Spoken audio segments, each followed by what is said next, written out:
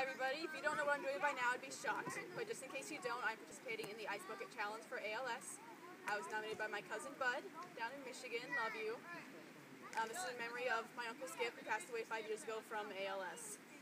In turn, you're going to notice that there's no bucket of ice around here, but if you look just behind my left here, there's a giant wall of ice, and all of this water is from said wall of ice. I think this counts, maybe a technicality. I nominate my dad, Jeff Warner, love you. I also nominate my friend Cece Messik, love you too.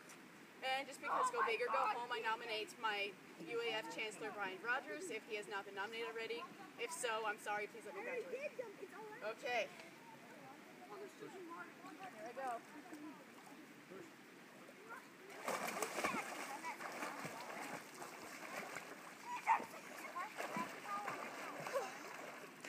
Woohoo!